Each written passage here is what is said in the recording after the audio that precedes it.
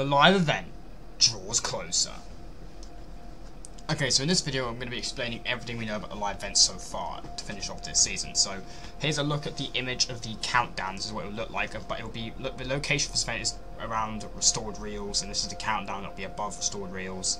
There's also going to be multiple POIs that will be featured in the event, such as the raft, the underworld, the windmill location, the water building the river, and then also Freaky Fields and a gas station and the a bridge near Nitrodrome, actually Nitrodrome itself, and the Christmas box factory location will all have some sort of role in the live event. Restored Reels has also had all of its decorations completely removed.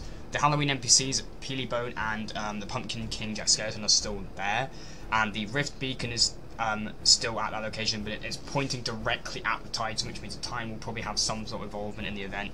I think there were leaks somewhere suggesting that they'll be saying something about there'll be a focus on the Titan thing in the event. You can have an option to focus on the Titan, meaning the Titan will probably play some sort of role in the live event.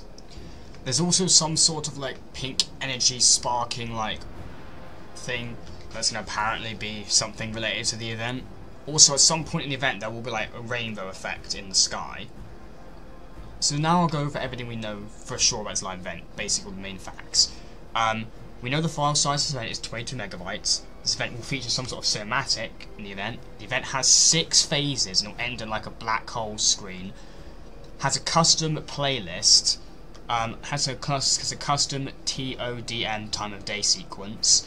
Takes place at restored reels, and there will be a focus ability. The focus abilities, again, like I said earlier, will be re-added so you can basically focus on the Titan hand.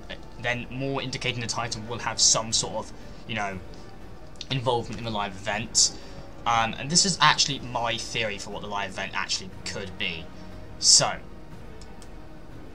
my theory is that we have the event, the cinematic. Apparently, looks like it could be something related to Chapter 2 Remix. The countdown that will be in the lobby will have something above it that apparently is related to Chapter 2 Remix. So what I think could happen is the cutscene cinematic that's at restored reels will have something to the cinematic, something to the remix of Chapter 2, and it will look like we're watching that at restored reels. Everything is going well, and all of a sudden the Titan will arise from the map and awaken and try and destroy the island. And as a result of that, there's something we need from Chapter 2, and that's why we go back to Chapter 2. Maybe we go to one of the other out of realities as a Chapter 2 remix reality that was formed with the Big Bang, or maybe Iron Man has a time machine that we use to go back in time to Chapter 2 for an extraction mission.